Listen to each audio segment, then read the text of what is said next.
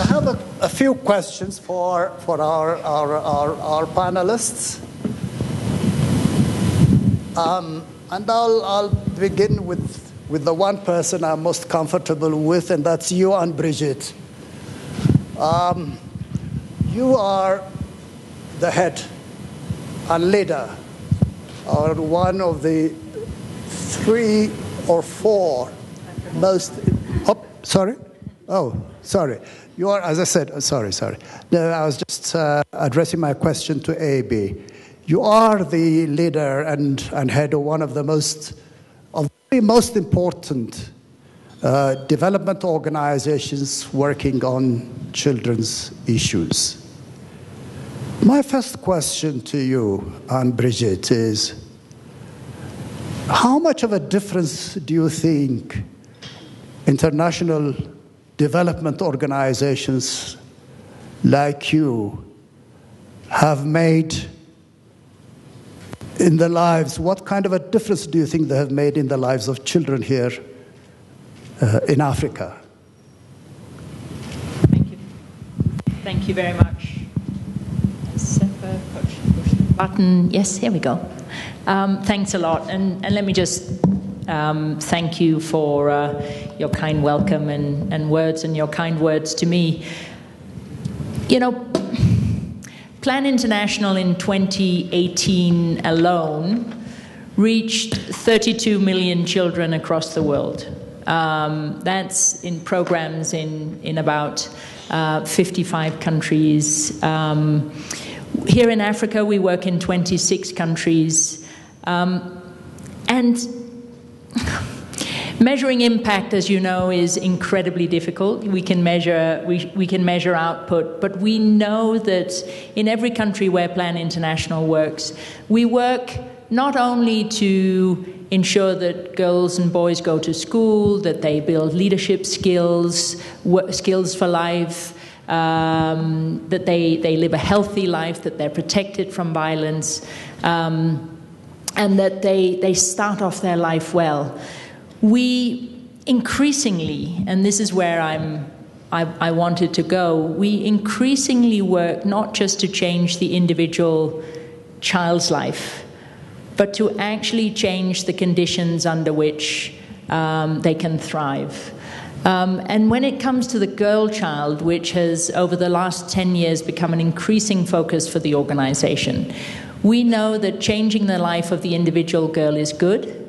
But if we don't actually change the structures, the beliefs, the systems, the laws in each country in which we work, with partners, with government, with anybody that cares for the same things we care, we won't actually be building a lasting impact. You know, so I love meeting the children, the girls and boys that we work with.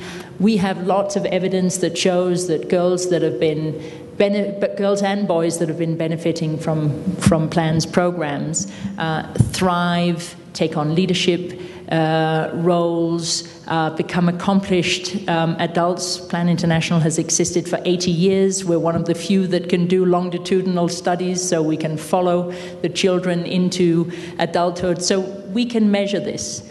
But as a human rights activist, as a development professional, I will never be satisfied until I see the deep systemic change in each and every country that will allow for that deep sustainability. Wonderful, wonderful. Thank you. Thank you very much. That was good. That was really good. You know, the point you made that we should try to make a change not only in the lives of the individual child, but we should also try to look at the conditions that lead to child deprivation, and I think that is the most sustainable way of going about it. Okay, let me ask you another question. Now, to the best of my knowledge, and historically, Plan International was something like a child-sponsoring organization, a kind of fostering program. What in the world are you doing here now, writing reports or helping the preparation of reports? Yeah, we've come a long way.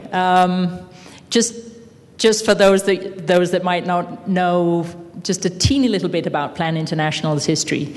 And it's actually not that far away when you look at the essence. Plan International was started during the Spanish Civil War on the base premise that children that are going through war will always be left behind. They will always drop out of education, they will lose opportunities, and particularly, as we know today, the girl child will suffer even more than the boys. So we were founded in 1932, and at the heart of our essence, we still have this deep desire to make sure that we're impacting the most vulnerable children around the world. So while an organization that supports writing these types of reports is not the same as the one that was started in 1932, that is still at the core.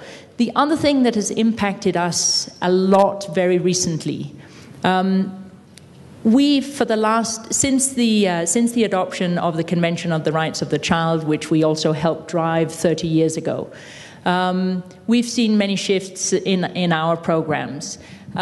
When the Sustainable Development Goals were adopted, we took a really hard look at ourselves, because the Sustainable Development Goals are a truly transformative agenda. And if every single one of us keeps doing exactly the same, even the good same that we're doing, it's not going to be enough. So every single organization, institution, donor, government, etc., will need to do something different. And we looked at ourselves and we said, what's the best thing we can do? So we said we don't want to be a child rights organization amongst the many other child rights organizations. We want to be the organization, and today the only organization, that works squarely in the intersection between the Convention on the Rights of the Child and the Convention on eliminating all forms of discrimination against women. So we are today the world's largest girls' rights organization because, as you will see from the report, as well as many other reports, the girl child is the one that always gets left behind. Thank you very much. But do reports matter at all? Well, this report will not matter at all if it stays on the shelf. The only way to make it matter is to break it down into individual action in every single country that has been reviewed by this report, and that is across the African continent. So this launch today is, just one of many, many, many steps that we will be pursuing with this report. We will be obviously taking it to the AU, discussing it with member states there, to embassies here in Addis, but also to every single country, with country briefs for each country, looking at the individual policies that are discriminatory, working with governments, working with activists, working with children themselves, to make sure that the policies are changed in all the countries where we have an ability to affect an impact. Thank you very much. I think she deserves an applause, don't you think? Yes. Let me go to my Dutch friend, the Dutch Deputy Ambassador. I told you that the Dutch are my good luck. Almost every project that I undertook, they financed it. So I'm glad you're here. Now tell me, you belong to one of those countries that has been really path-breaking in terms of gender equality, wouldn't you say so? But could you sort of share with us what the European experience has been in terms of where you were and where you are now and where we might be in the future? Thank you, Professor Assefa. I feel Assefa, yes, correct? Professor Assefa. Thank you very much for giving me the floor, Professor. And thank you for inviting me to this panel, which I'm honored to be in. The Dutch, as promoters of equal rights, it has not been always the case. 60 years ago, the situation was quite different. But through societal change, through also action of women themselves, society has changed to a more egalitarian society where women and men enjoy equal rights has changed. It was a path that has taken as well, starting from women's voting rights in the beginning of the 20th century, until now, where we are still not having a female prime minister, but at least we do have seen a lot of progress in women and women's rights. To talk about girls' rights, I guess it started first with education and curriculum development at schools. Access to education, access to all parts of education, and also the curriculum, which also teaches children equality between men and women, is key for the society where men and women are equal. We've gone through a long period of changing our education system, but things have been in place. Another part which I can say that is, well, a prime example, and I guess it's in the Netherlands in 2011, we started a youth ombudsman, especially a person delegated for rights of children everywhere in the country. If rules and regulations or behavior of governments, of private institutes affects children's rights, they can go to the ombudsman and he can start to investigate and amend rules and regulations. A very important institute, and I would like that other countries should also follow that example. It is followed in some European countries, but not in all. It is very much an institute which also creates advocacy for children's rights in its own. Thank you. Thank you very much. Just one other question to you. Do girls matter in your international development cooperation policy? Well, sitting here, at least girls do matter in our foreign policy. They matter in our development policy. They matter in our SRHR program. We do have in Ethiopia and other African countries, we do have projects aimed at menstrual hygiene at schools, aimed at safe spaces at schools for girls. So girls can go to school and don't have to be outside of the school 1 week each month, or even earlier. We have projects ending child marriage. We are big supporter of Plan, to be frank, and also advocacy, child rights, and especially girls' rights is at the heart of our policy. Well, thank you so very much. Thank you very much. Now we come to you with Dr. Haregewoin. Is gender inequality a problem in this country? And is it the government's fault, or whose fault is it? Okay. First of all, I would like to thank African Child Policy Forum for inviting Minister of Science and Higher Education. And it's really an honor to be here to represent Her Excellency Professor Hirut Woldemareb. She's abroad, but just joining you in this remarkable report launching, it matters a lot to higher education too. Having said this, gender inequality not only a problem, but a very serious problem for this country. In fact, we have ratified almost all gender-related policies. We have developed and improved our policy frameworks just to promote gender equalities in the country.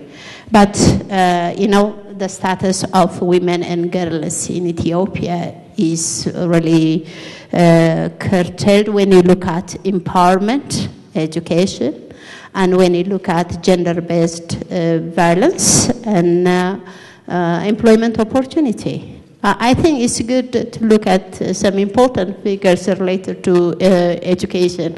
For example, if you look at 1 in every child get the chance to enroll to the secondary education. At the primary level, I think we are successful. But when it comes to the secondary education, I think most of our girl students drop out of schools for a number of reasons. And again, from these, only 10% of secondary school aged students or girls, female students enroll in colleges and universities. And this is from Education Abstract Annual 2018, a recent figure, not too far. Again, if you look at the share of female prospective graduates in the previous year, we can find only 38%. And it's not only for the girl students. The disparity is also reflected with the female academics. We'll find only 80% of the academic staff are females. So it's very clear. It's not only this related to gender violence. The problem not only increasing, but it has become very severe from time to time. And this time, we can see about 49% of Ethiopian women have been experiencing physical violence. And again, 59% of Ethiopian women have suffered from sexual violence. So it's really very frustrating. Even though we are taking a number of initiatives, still we have this problem related to opportunity for employment. Again, we have, when women are employed, obviously, to hold job extremely with poor pay, and 40% of Ethiopian women are, I think, employed with low-paying service sector.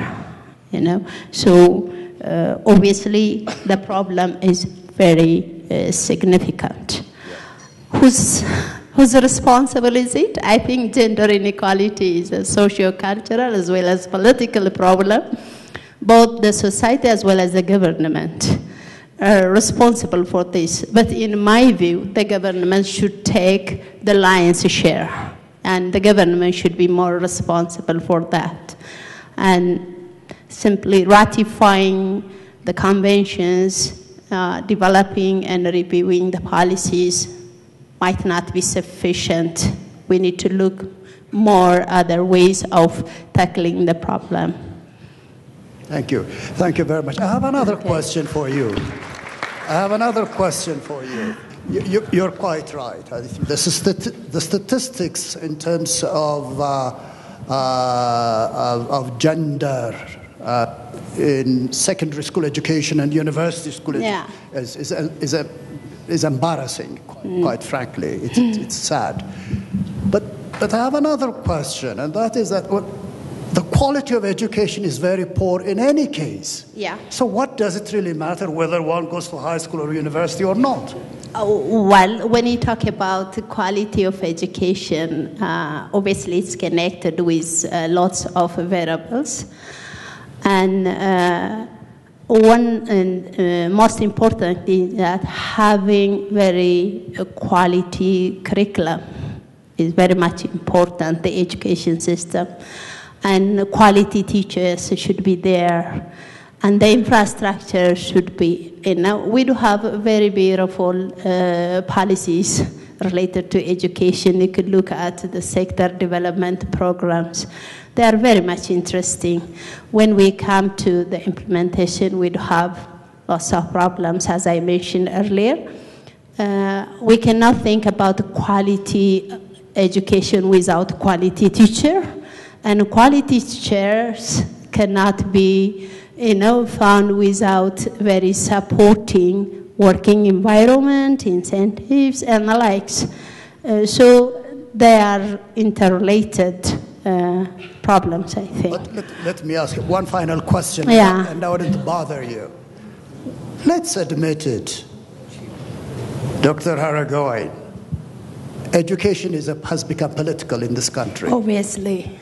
What the government is interested in is ensuring that we have fantastic statistical achievements, fantastic enrollment at every level. So many universities, let's say from the days of Haile Selassie where you had only 1 or 2 universities, now we have 100 universities. Yeah. Are you really serious? Yeah, we have about 8 universities in 2004. Now we have got 50 public universities. You're right. We have got a very significant expansion in the number of universities, but still we do have a problem with the quality of education offered in these universities. Obviously, the government should work on it. How? It begins with a review of the curriculum, and the Ministry of Science and Higher Education has got only about 10 months is established, separated from Ministry of Education last year, and now we are working on a number of reforms. Among these reforms, thinking about the quality of education, we are trying to differentiate the universities in the area of specialization.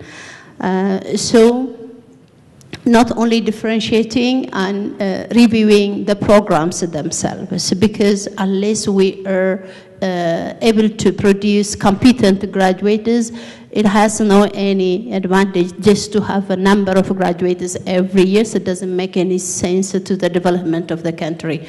So we are working on that. And one of the aspects is that just considering the gender perspective in higher education. Thank you. Thank you very much. That's fantastic. That's fantastic. Professor Julia Sloth Nielsen. Julia. Now, you don't want to treat us like your students, okay? In other words, you should speak to us in a very plain language, no academic jargon. Tell me, Julia, what do you think are the most important challenges we should address in terms of legal reform and access to justice for girls in Africa? Thank you. I think, as is probably well known, there's been some progress in drafting gender-neutral children's laws, laws relating to gender-based violence, improved trafficking legislation. Some places have got revised family law codes which are more gender-neutral. But clearly there needs to be a complete audit. And secondly, the laws need to be implemented. They need to be implemented not only in the capital city, they need to be implemented in the regions, in the counties, in the provinces, and in the deep rural areas too. Where laws provide for implementing provisions, which in academia we call regulations, to say exactly how things must happen, who must respond, by when, we find that oftentimes the children's law is developed and the regulations are not there. They remain to be written. Right. So the law is not going to be effective because it's not clear who must do what. And then when laws set up specialized services and structures and institutions to respond to allegations of, for instance, violence, there has been some progress. We have, in many countries, specialized family and child units in the police. We have some specialized units responding to reports of sexual violence, taking the necessary medical information and so forth. But again, it's not everywhere, it's not sustained. They are often vulnerable to funding cuts, they're vulnerable to changes in policies. And so we make very halting progress. Wow, but you have opened a Pandora's box, haven't you? At the moment you talk about implementation and enforcement, that's a huge, huge challenge almost throughout Africa, isn't it? It is. It's got a number of facets to it, as you at the African Child Policy Forum know very well because of the reports that you have produced in the past on African child well-being, where you've been looking at this. And it depends on political will. It depends on consistency in policies, not just flip-flopping from this thing to the next between different governments and different regimes. It depends on training and more training and more training, and on sustaining the capacity of the sectors, whether it's education, whether it's medical, whether it's law enforcement, sustaining their capacity to carry the project forward. I was interested in my colleague's mention of 60 years.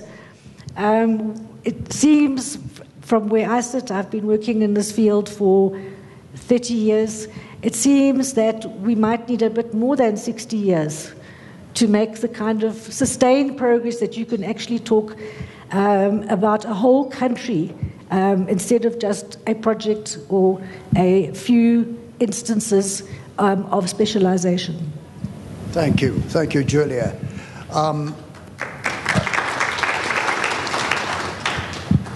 Julia has an encyclopedic knowledge of the law, but time is short, so we'd skip for the moment. We may have to come back again. Now, my friend Daniel Bekele, for your director of the Africa program of Human Rights Watch. Then you worked for Amnesty, so you know the human rights landscape in Africa as well as anybody else could possibly do. What do you think? Why is that? We're some 60, 70 years after colonialism and after the arrival of the political kingdom. Why is it that we are where we are in terms of human rights? Thank you, Assefa, and let me first congratulate both ACPF and Plan International on the launch of your report. And I'm also pleased to note that there is a specific case study on Ethiopia. And I look forward to working with both Plan and ACPF, as Anne-Birgitte was saying, to break it down into actionable points and work towards the reform of relevant laws and policies in Ethiopia. And coming to your question, the human rights challenge in Africa is pretty complicated and compounded by a lot of social, political, and economic factors. But I think, while we do recognize the impact of the social and economic factors contributing to the human rights crisis in Africa, I think largely the human rights crisis in Africa is a product of the political crisis in Africa. Africa has not been able to fix its political problems, particularly the internal governance systems and the resolution of internal political issues and the governance issues has been a subject of controversy for many, many years, despite coming out of the colonial time, as you noted, Assefa. So I guess, the failure to resolve the political issues and the political disputes has led into violent conflicts, and the violent conflicts in the context in which perhaps the most severe human rights abuses happen in a context of violent conflict, from large number of killings to huge number of displacement, to the political crisis-led abuses and violations in a country are largely a product of the political crisis in Africa. Thank you. Thank you very much. Thank you very much. But I have one other question for you. It may be a bit too sensitive for you, Dr. Daniel, but I think it has to be asked. Okay, you have this wealth. You are a prisoner yourself. You had this wealth of experience at Human Rights Watch and Amnesty. Now you come to this country where everything is topsy-turvy. I don't know how to put it, let me put it generously. It's a very challenging political environment where you have this seeming conflict or tension, perhaps, between the demands of the rule of law, which probably would mean the exercise of authority on one side. On the other hand, to take the risks associated with a very open and soft approach. How do you think we can maneuver through this kind of crisis, this challenge, to ensure that we have the promotion of human rights and the observance of human rights in a challenging political environment? How do you see yourself maneuvering through? Is that a fair question? Yeah, fair point to raise, and there's not necessarily an easy answer to it, Assefa. As I said, the human rights challenge in Africa and in our own Ethiopia is a deep-rooted one and a complicated one, and it really requires a long-term perspective and a long-term vision. We just need to make sure that we persist on the human rights cause, we persist on the human rights agenda, and we persist on the human rights work if we are to make a change over a long term.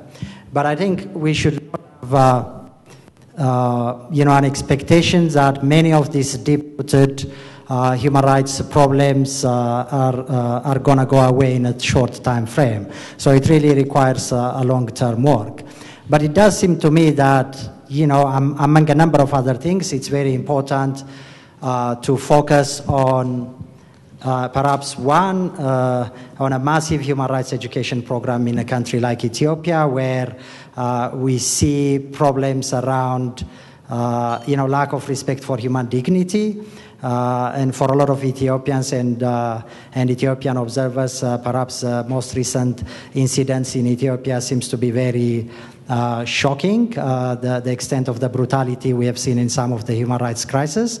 So it makes you think whether or not we have proper social fabrics for acknowledging and recognizing human dignity, which is at the heart of what human rights all mean. So, we need a culture of human rights, which means a huge program of awareness and campaign and education. And then I think it's also equally important that we press on accountability.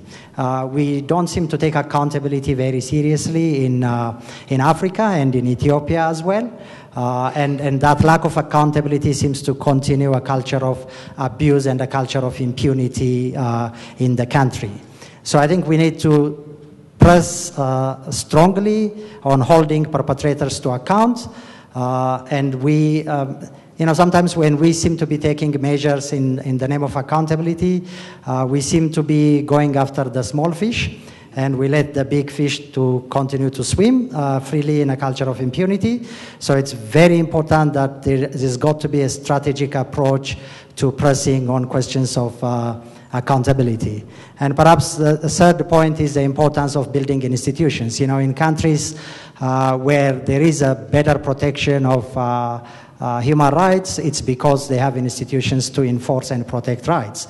And I hope, in Ethiopia, what we need to be doing is building those kind of institutions that would be the vanguards of human rights protection.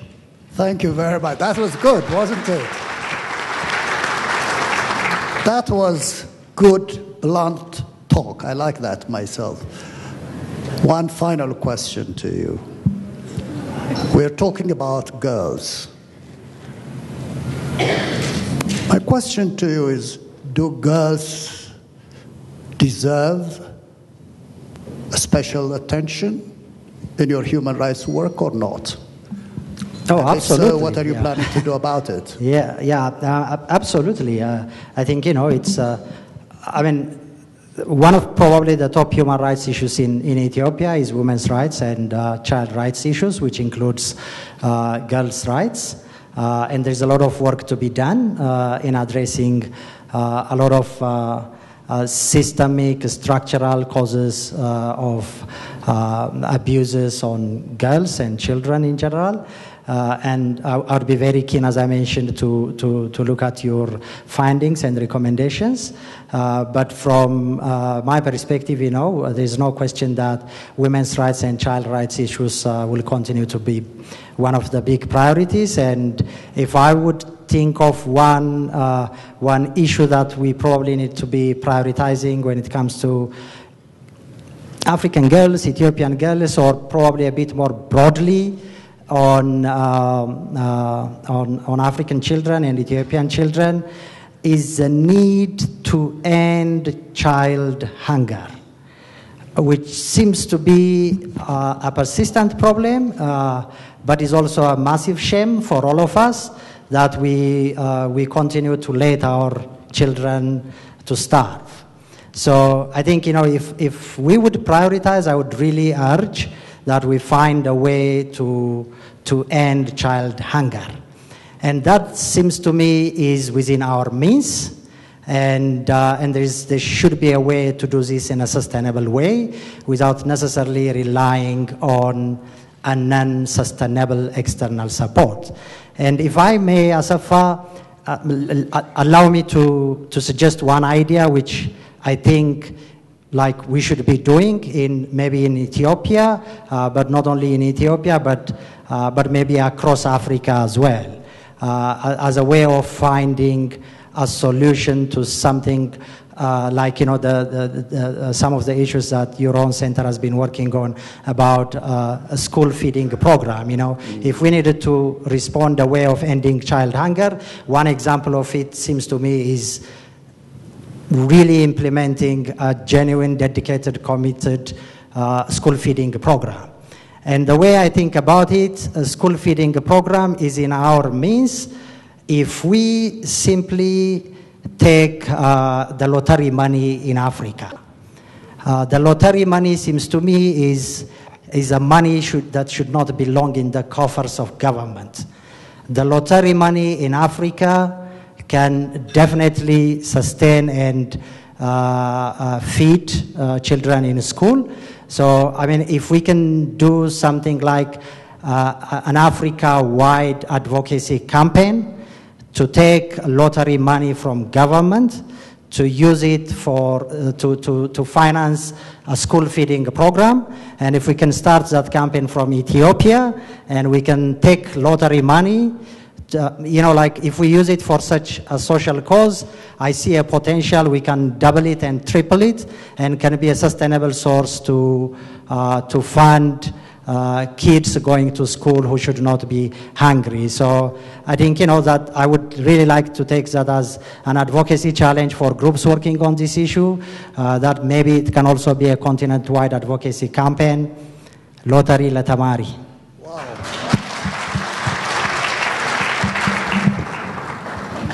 Wow, we do have a man of substance here, don't we? I think he deserves an applause again, ladies and gentlemen. Thank you very much, Dr. Daniel Bekele. My good friend, Yetnebersh. I need hardly say that you are someone who is the perfect example of man or woman prevailing on circumstances in many, many ways. You come from an exceptionally impressive and challenged background. Would you be able to tell us what it means to be a woman in Ethiopia? Thank you. And I think that's not an easy question, right? So I would also like to start by congratulating both Plan and ACPF for this amazing report, which I am proud to say that it also contains elements on inclusion. So I'm so proud to say that both ACPF and Plan do share the inclusive channel, the inclusive path. So I think it's a perfect marriage of partnership. To be fair to this question, I think to be a woman in Ethiopia would have different faces, because Ethiopian women are quite different, resilient, and challenged in a number of ways. And I love the topic getting girls equal, because being a girl is something that I have been once upon a time, and I wish if I can be again. And it's something that the majority of my house is. I've got 3 girls who at one point will be 10 women. So getting girls equal is so sounding. So being a woman in Ethiopia would give you a number of opportunities and challenges. However, it's also important to understand that there is a huge point of intersectionality in being a woman in Ethiopia. Ethiopian women are rural women. Ethiopian women are pastoralist women. Ethiopian women are saving women. Ethiopian women are internally displaced women, especially at this point in time. So being Ethiopian women is, of course, an opportunity, and in the meantime, a challenge. But something very important I want to highlight is the fact that there are a number of intersectionality between being a woman, being a poor woman, being a woman or a girl with a disability, being a girl or a woman with HIV/AIDS, or whatever sorts of layer we put it. The intersectionality is something very vibrant that we cannot avoid to continue ignoring. Thank you. Thank you very much. So, Yetnebersh, basically what you're saying is that we should look at women in context. We have to look at the context within which they exist. But let me ask you one other question. You have thought about many of these issues in various capacities. You know, you were the executive director of the Ethiopian Center on Disability and Development. You have been working in international NGOs. Now you're working with the Peace Commission. But let me just give you this opportunity that you have a magic wand. If you had that magic wand, what would be the 1 or 2 things that you will do to change the conditions of girls in Ethiopia?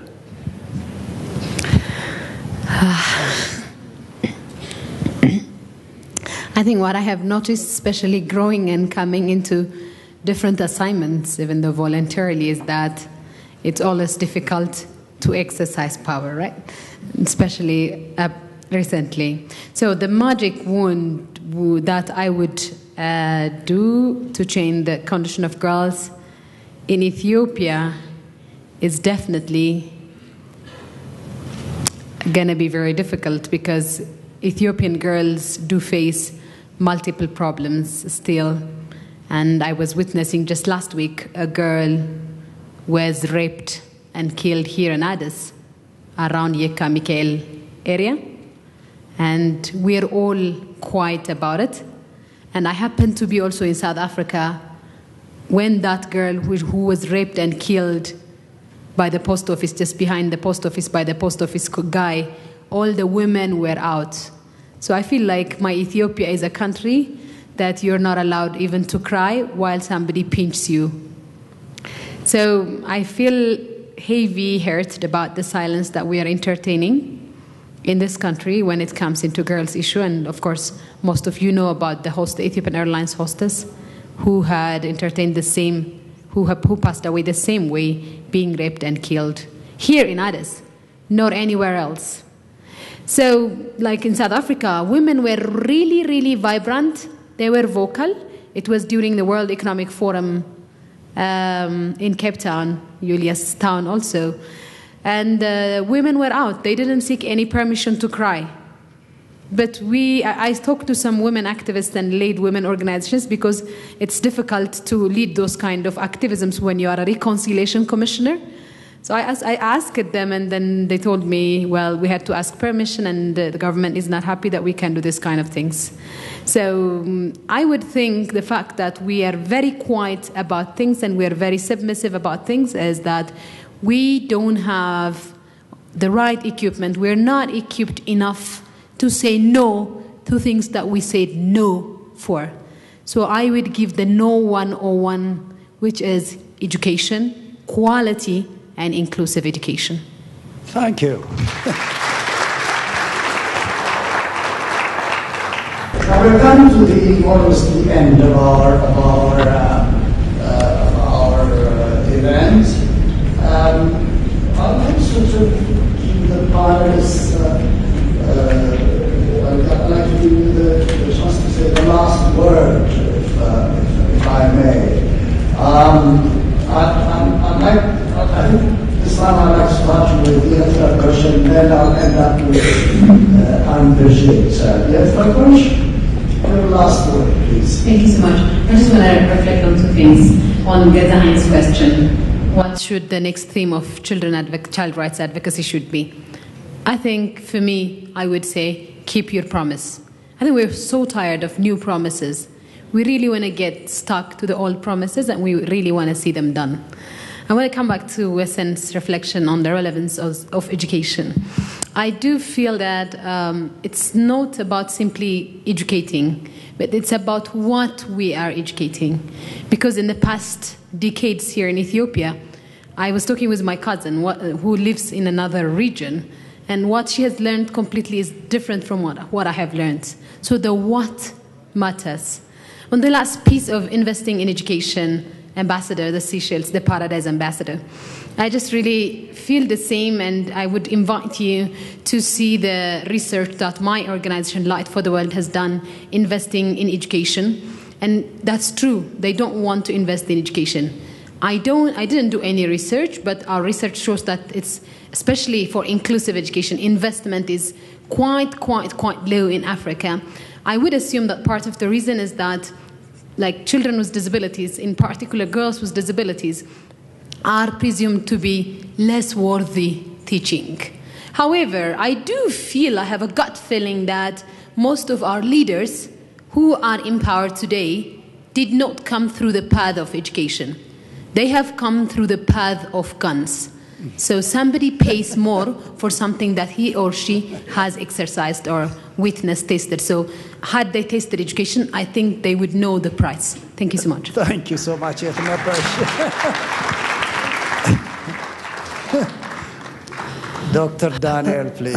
Thank you. On the point about the importance of human rights education, I could not agree more, including on the point of integrating human rights education into the mainstream education system. But at the same time, I also like to see us find new and innovative ways of doing human rights education. So I would really encourage, if anyone has any thoughts about how better and how effectively we can do human rights education in Ethiopia, please do come to the Ethiopian Human Rights Commission, not only on this idea, but on a number of other issues.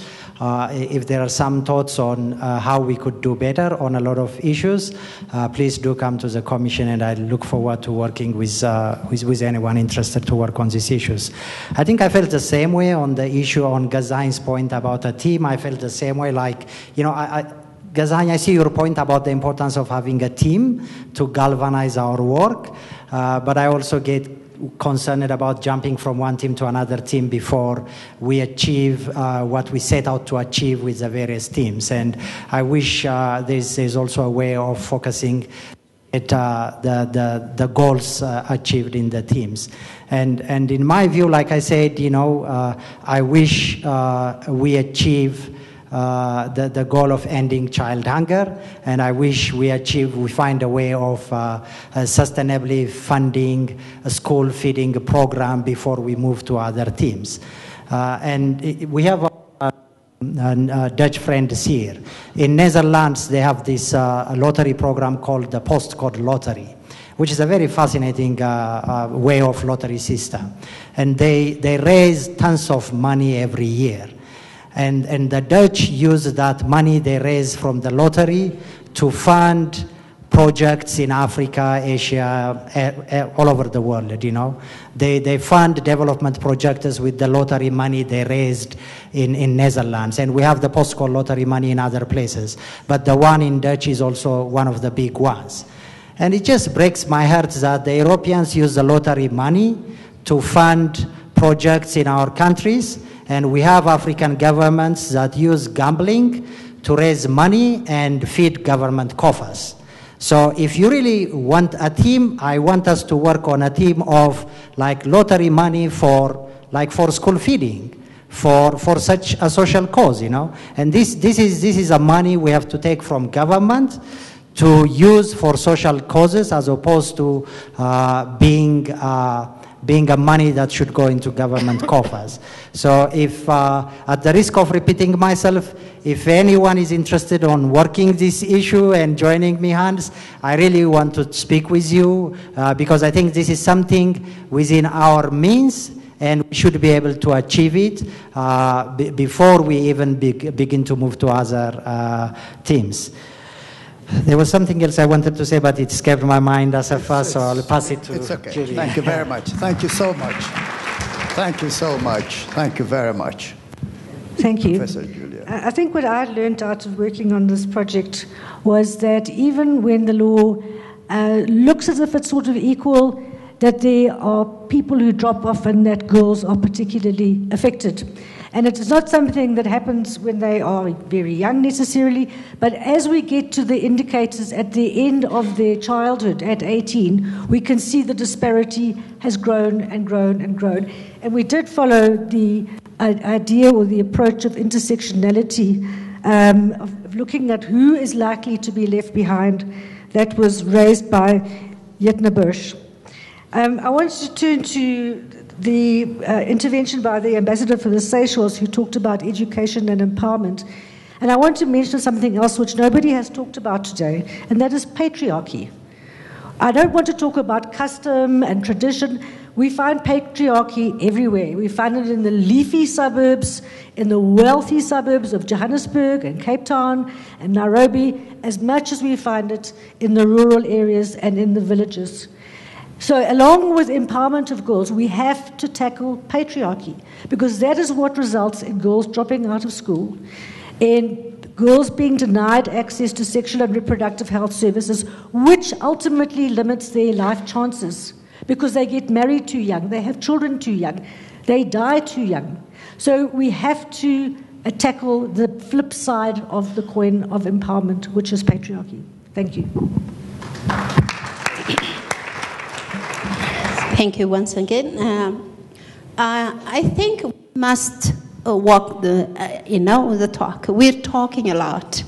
And this is not the time to talk about our policy frameworks because we have said a lot.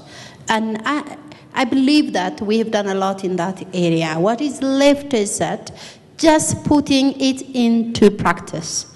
So we have to, every possible way is pointing to education, and especially we in the education sector should take, the point into great consideration. And the first thing, we need to incorporate gender equality in our curricula, starting from the lower grade to the higher education and institutions. And again, we have to work to create safe and comfortable, suitable environment, education environment for the girls, for the children, if we want to have a real, gender equality in this sphere. Thank you very much. Thank you very much, Dr. Haregewoin. Thank you very much. Thijs. Thank you. Before going to this panel, I asked to some woman what I should say and what should be done on the situation in Ethiopia. And one of the answers was also educate the men that harass the women and discriminate against women. And I agree completely with Professor Julia at saying patriarchism, but also the man. And in this room, we see some girls. And I hope in future we also see boys at this kind of panels, because I guess it's not a girls' problem, it's a problem of boys and girls together. Thank you. Thank you very much, Assefa. And since I do have the final word, let me just say the things that I do want to say also publicly in terms of thanks to ACPF, you, Assefa, personally, to Violet, and the work that you and your team have done, to the government of Netherlands for funding this work. You know, the question around, and it also goes to the question asked by the young girl, what should really be our next campaign? We have come to the conclusion at Plan International that despite all the good work, despite the good laws, despite, you know, progress in girls' education, despite better health services, despite many, many good things, we are not moving the needle on rights fast enough. And at the heart of it was exactly what was mentioned further down the road, both patriarchy as well as the harmful norms and practices. So the only campaign that matters for us right now is to make sure that in every corner, not just of Africa, but all over the world, the girl child is equally seen, heard, and valued from birth, in her family, in school, in communities, in the workplace, everywhere. Because there is no place in the world, actually, not even in my own home country, Denmark, that often ranks very high on lists, where there is true gender equality. This is not an African problem. But when we do look at the statistics in Africa, there are some considerable challenges. And when a girl child is not valued, seen, and heard, when she is not given the choice to consent or not to consent, but her body is violated on a daily basis, when she doesn't even have the basic information to how to say no, how to navigate power, how to protect herself, how to get access to services, and those services are barred to her because her body and her actions are being criminalized, then we have a problem. And that, for me, is at the end of the day, if a girl's no is not a no, then we can argue from now to kingdom come about all the things we argued about in Nairobi or other things, or in other meetings of the AU, etc. And we won't actually be fulfilling what Africa itself has said it values, which is an Africa whose development is people-driven, that also means girl-driven, relying on the potential offered by people, especially its women, youth, and children. That is what Africa itself has said that it values. And so let's make sure that at every time, yes, we should fix these discriminatory laws that this report says, and yes, we should drive their implementation. But the only way to get real traction is to put the girl's child at the center.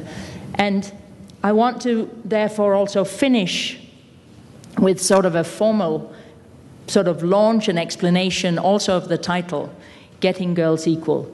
Because also Plan International's global campaign, Girls Get Equal, is all about making sure that every girl is equally seen, heard, and valued, because that is the heart of everything that is missing in terms of gender equality on all continents. Thank you, Assefa. Thank you. Thank you very much, Adi. That's a fantastic conclusion to a very interesting. Sam, can you please come? Sam Noga, please. It's now your turn to do what you need to do. Thank you very much, Dr. Assefa. Normally on a Friday evening, around this time, we probably would not be sitting here for 3 hours. We probably will be sitting either home, with our friends, maybe with a glass. But despite all of, and I can see people nodding, so I'm actually telling the truth. So, Excellencies, distinguished panelists, our friends, I can see many of them here. I would like to say a big thank you. We called you, you acknowledged, and you said you would come, and you actually did come. So thank you very much for sitting through and for making sure that you are part of this historic event. I think a lot has been said, and almost everything that is said here is what needs to be done. But somebody needs to do it. And the question is, who is going to do it? I think it will take all of us, probably not doing the ordinary, because the ordinary hasn't helped us. Maybe what we need to do is the extraordinary. And the extraordinary can be done by the extraordinary people who defiled a Friday afternoon, the traffic, everything else, to be here. And so this is my challenge, and as I thank all of you, and as I call AB to launch the report officially. I've already done that. You've done? Yeah. Let them go. Just hold it and say, there it is. It's to say, we have Agenda 2063, we have 2040, we have CLC, is 30 years, probably older than all the young ladies over there. We have the African Charter, which is going to be 30 years next year. The question is, what are we doing to make sure that the world, this planet we live on, is safe, not just safe, safer, not just safer, but probably the safest place for our girls to be able to sit, to be able to relax, to be able to talk about the things they want to talk about. They are our girls, they are our daughters, they are our sisters, they are our nieces, our mothers. They get violated every day. And I would want to challenge each one of us to go back, read the report, and then tell yourself what you think you want to do to make the world a safer place for our girls. Thank you very much for coming. And Abby, I have the pleasure of inviting you to launch. You launch it. You do it. I don't get it. No, it's okay. Okay, I've been asked to launch the report. The report is launched. So